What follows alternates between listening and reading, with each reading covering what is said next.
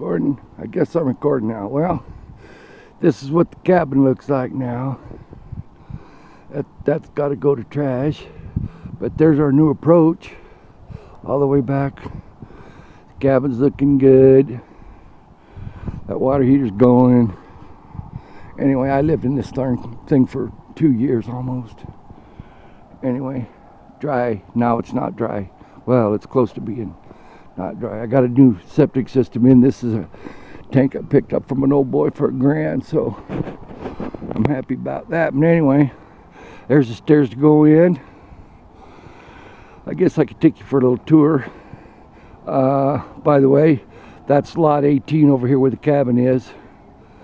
But this is lot 19 right here, and there's the big hole that I dug, and it's grown back in. I got to make it bigger, a lot bigger. Anyway, and then way over there where the trees are is lot 20.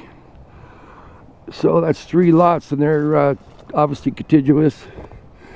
And then right there, that's the taxiway that goes right down around here over to the runway, and you take off. It's awesome. I'm digging this. Anyway, I'm gonna get a one of them little skid steers with a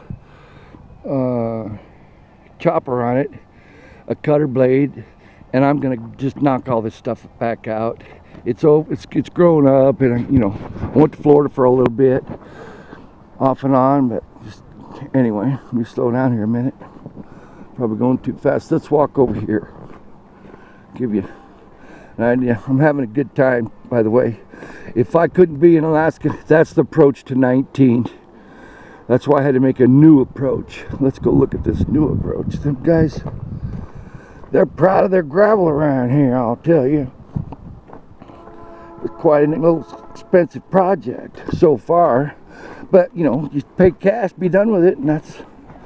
Anyway, here's the end of it. And by the way, that's where the... Look at this. Got a septic system that's installed. There's your risers here and over here. So we got that done. Michelle planted all that in grass, brand new. Anyway, here we are. And anyway, there's the approach right there. That goes all the way out Piper Street, goes this way.